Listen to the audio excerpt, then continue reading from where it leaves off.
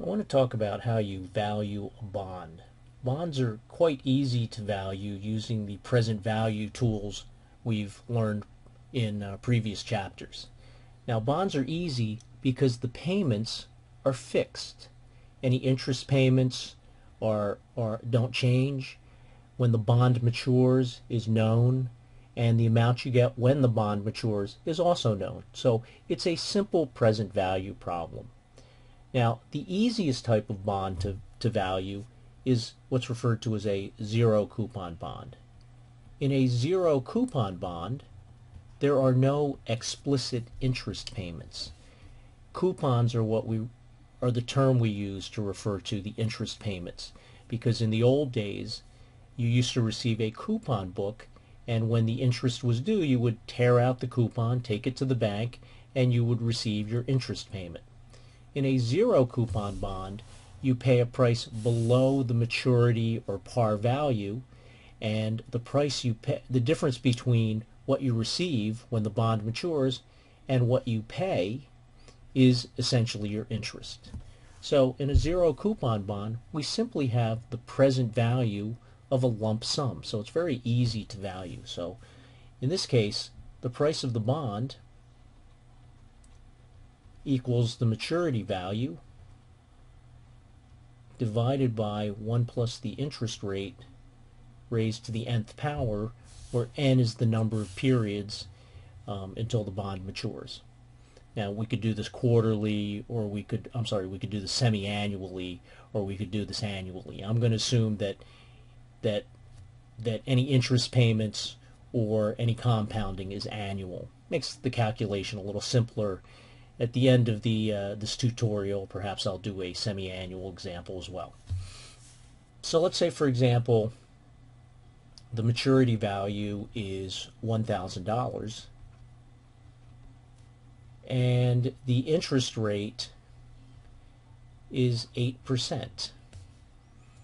And let's say that the bond matures in 15 years.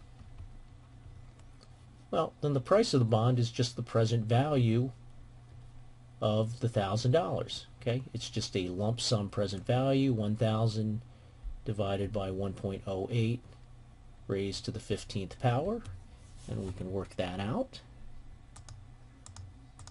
1.08, raise it to the 15th power. Okay, so that's this number. We need to flip it over, so we hit the 1 over x key, and then we multiply it by the 1,000,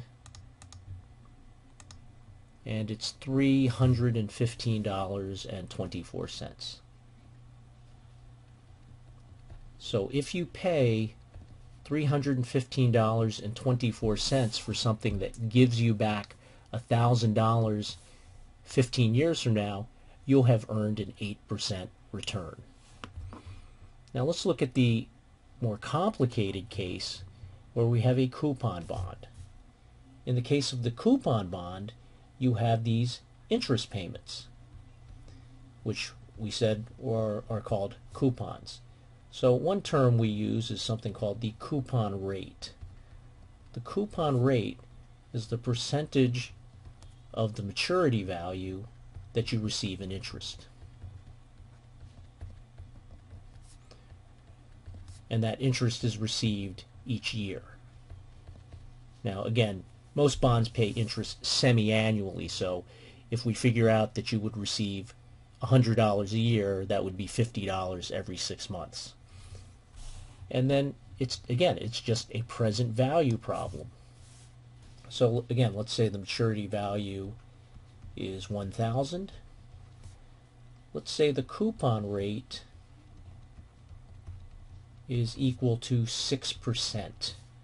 And we'll use the same interest rate we had before of 8%. Well, if it's a 6% coupon rate, that means that your coupon, or your interest payment, is going to be equal to 0.06 times 1,000, which is equal to $60. So you receive $60 a year in interest. If we were talking about semi-annual compounding, you'd get $30 a year. All right, so we just have a present value equation here. Price of the bond equals $60 times, I'm sorry, I didn't tell us how long the bond, until the bond matures. Let's say the bond matures in 5 years. So it would be 1.08, 60 divided by 1.08, plus 60 divided by 1.08 squared, plus dot dot dot all the way out to year 5, 1.08 to the 5th power, plus you get back the maturity value of 1,000, and that's also going to be discounted by 1.08 to the 5th power. Now, one thing we can note is this part here is an annuity. So rather than have to calculate each part separately, we can use our annuity formula. And so if we wanted to calculate it using the formulas, we would get 60, and the annuity formula is 1 minus the present value factor, which would be 1.08 raised to the 5th power divided by 0.08. Okay, plus 1,000 divided by 1.08 to the 5th power. So let's see if we can work that out here. 1.08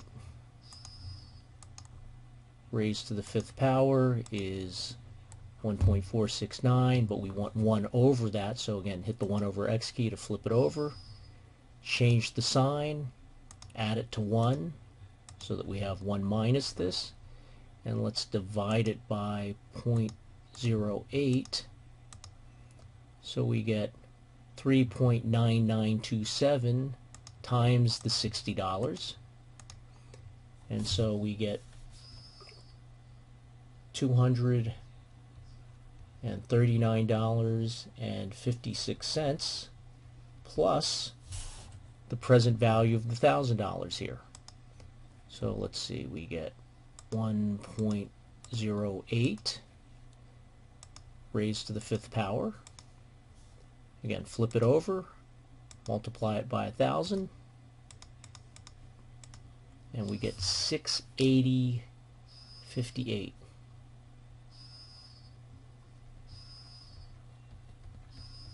And let's just add those two together, plus the 239.56, and we get 920.14.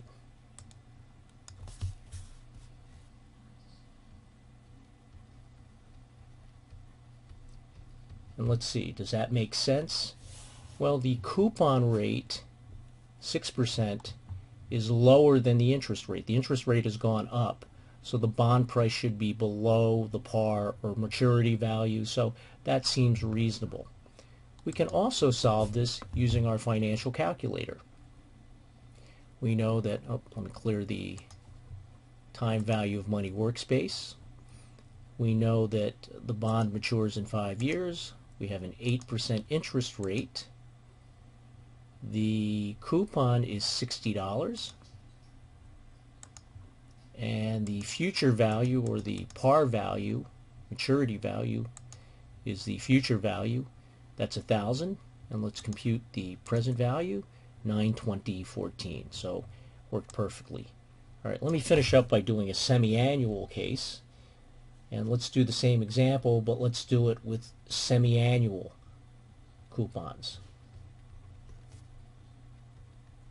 So in this case, we have to cut everything in half. $60 per year is going to mean $30 every 6 months. We're also going to have to change the interest rate. So now, instead of having R equals 8% per year, we're going to have the interest rate is 4% every 6 months. And again, it's just another present value equation. We should get a price that's close to 9/20/14, but not exactly. And our equation is going to look like this. Price of the bond equals 30 divided by 1.04 plus 30 divided by 1.04 squared plus 30 divided by 1.04, and remember, now instead of having 5 years, we have 10 6-month periods, so this is going to be 10.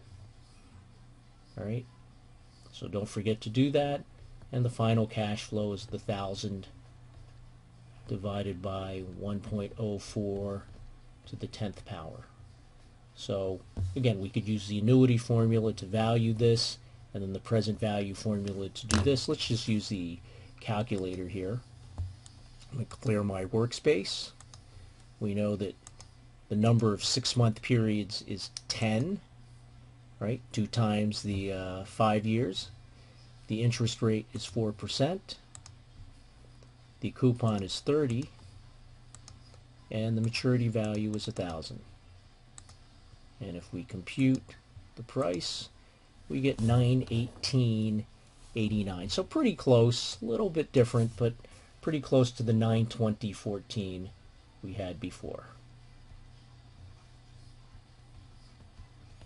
And that's the way you do it semi-annually.